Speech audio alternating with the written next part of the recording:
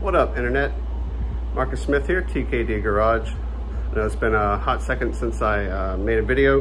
This is gonna be real informal. I don't have my microphone or any other equipment. I'm just out here in the TKD shed, as it were. So anyway, my test for Purple Belt happened this past Sunday, March the 27th.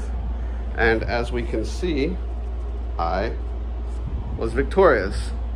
Although it didn't feel like a good victory, but according to my instructor, that's normal. If I came away feeling like, you know, I was the best blue belt that ever tested for Purple Belt, then I've missed the point. So that's good advice from her, and I feel actually a lot better hearing that now, because despite having accomplished my goal, you know, I know there were some things that I could have improved. So I'm actually out here today working on my stances, trying to get my back stance. My back stance is way too wide and not long enough.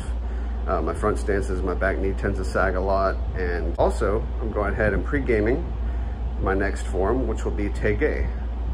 So I've got my June book out here, just going through it. That way I'll be prepared when it's time to learn. I'll have at least some idea what to do. I'm sure I'm doing a bunch of stuff wrong, because all I've got to go on is a very old book and some videos of one of our masters doing it. So far, what I find to be the hardest thing, besides the jump with the X block at the end, I think it's an X block, is the W-shaped block, or they call a mountain block in some cases. That's been really weird. So yeah, hopefully I'll document my progress as I move through this next belt level and really try to make the most of my time in practice. So yeah, guys, stay tuned. Hopefully there'll be some more content coming your way. Thanks.